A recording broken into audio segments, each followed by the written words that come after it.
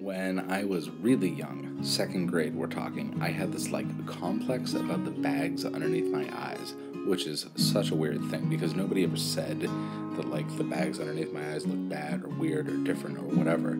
I think it all came from I saw this kid's class picture in like the third grade, and he had like really baggy eyes, the skin underneath his eyes, and I thought it was so weird. And then I looked in the mirror one day, and I thought mine looked like that, and it like messed with me.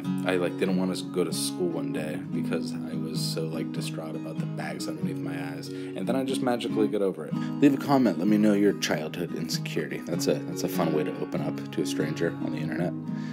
Post a comment. It'll be fun.